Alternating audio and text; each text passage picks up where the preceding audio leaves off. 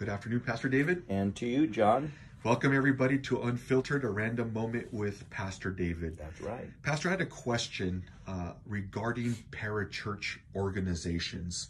It's not a question. I wanted to get your feedback on that and then ask you, how is that the parachurch organizations affecting the church? Well, the parachurch organization is actually a designation or a name title or whatever you want to call it, relating to organizations that are not recognized as being a church in we'll say, like ours is a church with a pastor, board, elders, and congregation. A parachurch is by definition an organization of those who profess Christ, who will enter into a ministry relationship with people in the church, the body of Christ, and they come alongside of the church with an intent to help the church. So you'll have parachurch organizations that are mostly, very often at least, built on missions. You know, they'll have an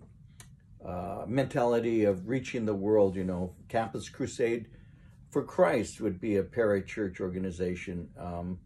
There are various missionary groups that are not pastored and are not built on elders and leaders so much as having a mission to reach the lost and to try and bring them into relationship with Christ. You'll see that sometimes with like Billy Graham organization that has crusades.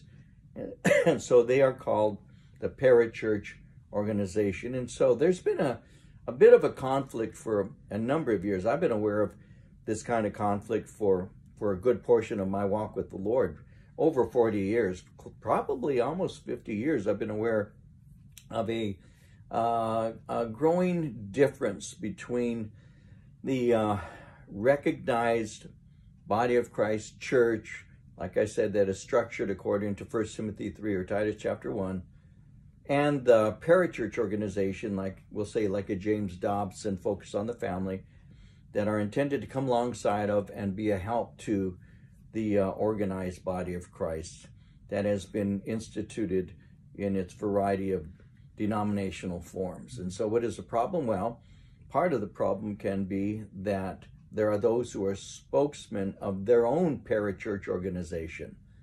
They aren't necessarily part of an established, recognized, and respected group, but they may be somebody who had such a burden for something or other, whether it is human trafficking or stopping poverty in neighborhoods or whatever, and they begin to form their own board. They have a leadership, but the leadership may not be, and very often is not, pastoral. They don't have Bible teaching pastoral leadership so much as an entrepreneur or somebody with a vision, a visionary. And then they actually can impose on the established church, because what happens is they begin to basically filter members out of churches who are donating their funds and a variety of services to this particular organization, and in doing so, never call into question who are you, who do you answer to? Where's your accountability? It wasn't that long ago that I happened upon a site where the individual is somebody who leads a parachurch kind of quote-unquote ministry, and the question was asked of him, who is your pastor? Who are you accountable to? What church group of elders, leaders, do you sense that you receive your instructions from, and that you have a godly accountability to, that you answer to, that you can be corrected by? Because even now, John, as you know, we're going through the book of Titus, and I wasn't able to go as far as I wanted to, but Paul has said to Titus to establish a leadership council of elders, not so much council, but establish elders that are going to minister to the churches in Crete, because infiltrators are entering into the churches in Crete and undermining the gospel message and effectiveness of the gospel amongst the people. And so to combat that, he says to Titus, establish these well-qualified men who are capable of correcting those who are in error and presenting doctrine that shows why these things are important at all, because they needed to organize because of the infiltration. And so today, many people don't seem to understand that the church that Jesus established was intended to be built on the apostles, prophets, evangelists, pastors, and teachers in order that they might equip the saints for the work of ministry. And that each church or organization should have elders and deacons. They should have a pastoral staff and a senior pastor of sorts who is a teaching pastor, who is able to help to direct the biblical direction of the church and all. But when you have somebody who is not accountable, somebody who says, oh, well, on occasion I listen to this person here, but in fact, if that person he says he listens to was to disagree with him, he, because he's parachurch and not under accountability to anybody, he's going to do what he wants anyway. And we see a lot of that. So what at the beginning was intended to be by these parachurch organizations, these come alongside organizations to be of help, they've developed their own group, their own leadership, their own style, their own quote unquote ministry, and not all of them have any accountability. And many of the newer ones, I would say, the ones I've seen, some of the newer ones don't have any accountability at all. And that's what creates a problem. So they'll go on the social media, and they will pose a question and ask, what do you think about this? And then tell these people, if their pastor doesn't do what this person is saying, that they're supposed to contact their pastor and let him know. If that's edifying to the body of Christ, I can't imagine how someone could think that. It is not edifying to the body of Christ at all. It creates a dissonance. It creates a division. It actually foments a rebellion in many ways, because some people can believe certain things about the church and the pastor, and then even though they're wrong, they put it out on social media, and before you know it, everybody is jumping on the bandwagon. I just had that happen just yesterday, where I've been in ministry for 48 years. Somebody who's never taught a Bible study, never has led a small group, somebody who has no experience, is calling me into question, saying that my church is filled with sin and we have all kinds of evil here, and I need to preach politics because that's what he believes the world needs. And John, people pile on, they bandwagon. Yeah, that's right, that's right. That's the stuff that is a sickness in the church. Because if this person really believed that, I'm here, he knows where I'm at, why don't you come and talk to me? I'm outside after the church services, I'll talk to whomever. No, it's easier to hide behind a rock and take a pot shot. That's the fruit, very often, of some of these kinds of organizations that pose questions, get people excited, then create an uproar in a church or amongst the people who at one time actually respected their pastor or loved their pastor, and before you know it, they're called into question because somebody who knows nothing is making statements that are not verifiable.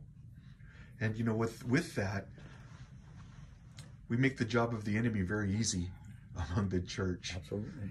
Instead of edifying and building up. And so, well, thank you, Pastor. That's interesting, because you're sharing that. I'm thinking false teaching can creep into anybody's church, but when there's no accountability, there can be false teacher, or that not having that accountability can open the door even greater for things like that to take place. One of the marks of a false teacher, you know this, you had to study this in school. One of the marks of a false teacher or even a cult leader, no accountability. There's nobody they answer to. It's a very dangerous thing. When there's nobody who can bring correction into your life, you're a very dangerous person.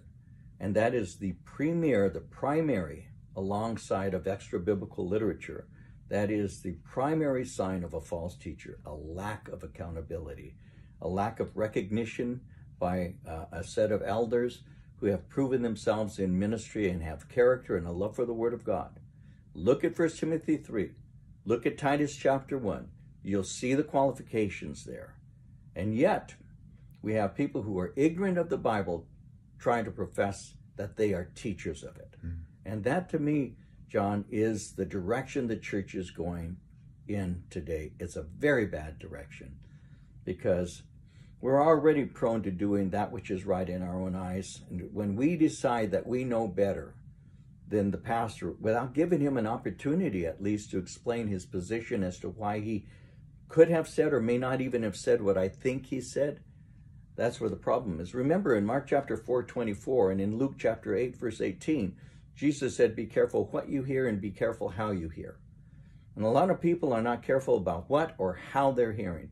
They just have their own opinions, they put them out, and they create problems and divide churches. And once they, oops, I was wrong, they just keep moving on. The devastation they've left behind, the hurt that they've left behind, they don't have a conscience for. You know why? They're narcissists. They're narcissists and self-righteous, John. That's the bottom line. Hate me if you want. That's the truth. That's the truth. And people like me who've been in ministry for so many years, I have to bear with those things because they're too immature, irresponsible, and unlearned to actually see what Scripture says about the things they're talking about. So yeah, I think that people, need to wake up and grow up, and they need to be careful how they hear, and they need to be careful what they sow in the lives of other people. Amen. Pastor, thank you so much for this time, and may we keep our eyes on Jesus Christ. May we edify each other. May we continue to build the kingdom. And Pastor, thank you again for sharing this and for giving us insight on this. Sure, why not? We do, and we want to invite you, our men.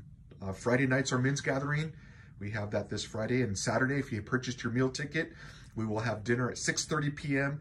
If you need a teach-and-only ticket, you can come the day of, Friday and Saturday. And then we look forward to joining us on Sunday. Pastor, again, thank you so much for your time. You're welcome. And church, God bless you. Thank you for tuning in, and we will see you soon. Thank you, Pastor. Amen.